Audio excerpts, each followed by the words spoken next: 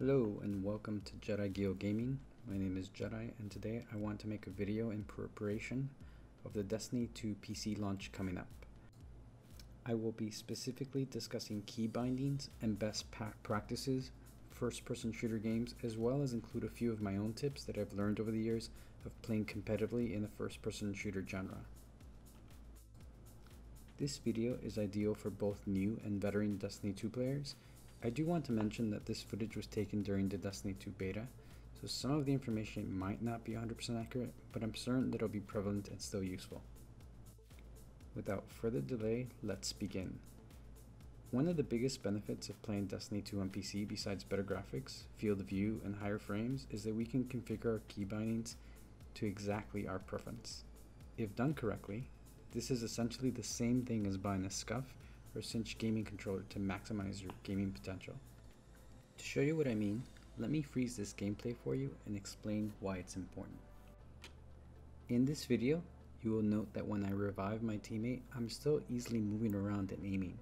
Note that I'm particularly moving right with my revive key binding that is not the default key. Although in this particular scenario it wasn't crucial as the round was over, in another situation like trials or simply activating the heavy weapon panel, not being able to fully move around, aim and shoot back at an incoming enemy can be the difference between winning or losing the engagement. Now let me discuss what my key bindings are and my philosophy on them. First, let's begin with the default key bindings from Bungie. Here's a screenshot of the key bindings in the open beta. I doubt they'll change much. We see here the usual WASD keys, which are used for movement, and then the grenade, interact, and reload weapon keys. You will note from the example video, if I had kept the default interact key, which is E, it would be much more difficult to strafe right while attempting to revive or activate a heavy weapon panel. It's still possible, but my fingers would have to quickly reshuffle to move fluidly and it would be much more difficult. My philosophy on first-person shooters is always to try to prevent your fingers from leaving the movement keys, which are often the WASD keys. I do this to continuously have me connected to my character's movement while simultaneously allow me to multitask abilities without hindering my ability to target my enemies or avoid incoming fire. One way I have been able to do this is by purchasing a mouse that has 4 buttons on its side. Although you can do this with the usual 2 that come with any standard mouse, I have found that the 4 that my mouse has been perfect for most games, especially first-person shooter games.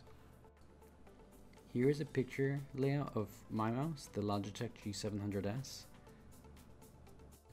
Here are all the binded mice keys. In this image, you're going to note that I have binded the P key, which I used as my interact key or revive key in Destiny 2. By binding the interact key to my mouse, as you can see, I will be easily able to revive or pick up ammo without hindering my movement or aiming. This is what I meant by correctly mapping your key bindings to give you that scuff or cinch gaming edge in certain pressure situations.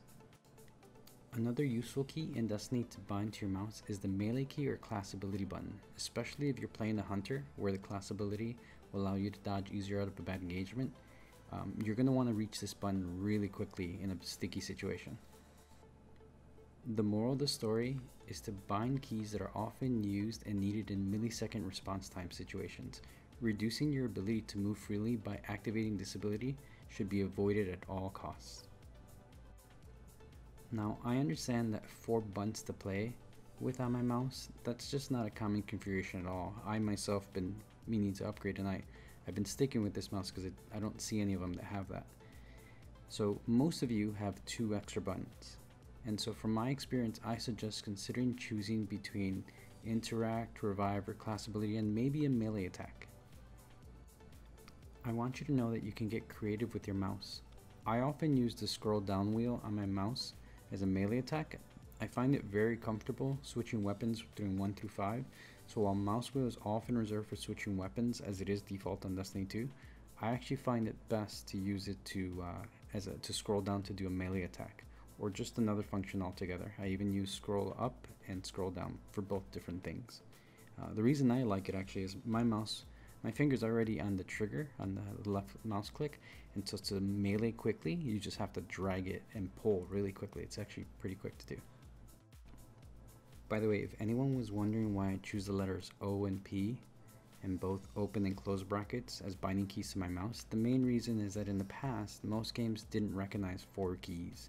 So by binding my mouse keys to letters on the keyboard that I often don't touch while gaming, if you notice they're all in the kind of top right, I'll always be able to map an action to these extra mouse buttons, which is really what I want to do.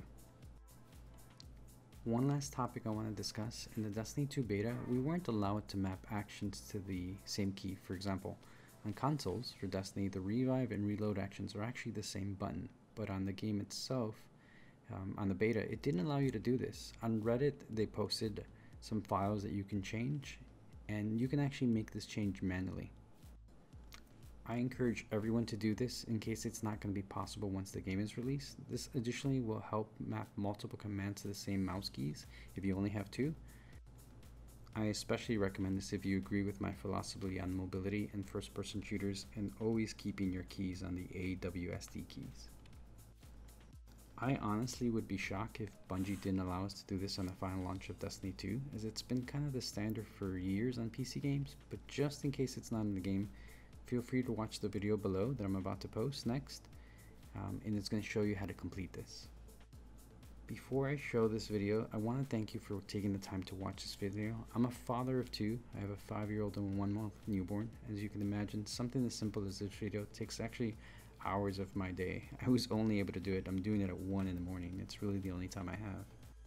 But I want you to know that I do it because I'm really passionate about gaming, as an IT professional and gamer. I'd like to share my knowledge with the gaming community. I especially want to thank my friend Mtashed, who I've actually been friends with for a while, for inspiring me to attempt to do this, what he does with the community all the time. Thank you very much, everyone. You go to this path. Okay, I'll put that in the description. And when you go to it, you open this file. You could open up with Notepad. You already have Notepad, but that's a little harder to see some of the variables. So I actually installed Notepad Plus. It's just a free download. As you see, it's just a little bit easier to see. And here is where you can change some of those variables. You just simply change this variables here. If you notice, my interact is a bracket, and then the same one could be used for the air move, and made it the same button. So if you have 2 buttons you want to make the same command, you can do that here. And you can kind of customize everything. This is also where I changed my melee attack, for example, and I put a mouse wheel down. That's mouse wheel up. I'm sorry, mouse wheel down does the melee attack for me. It's really close, and I'll cover exactly why I set some of these settings this way. All right, well, thanks for listening, and I will talk to you guys later.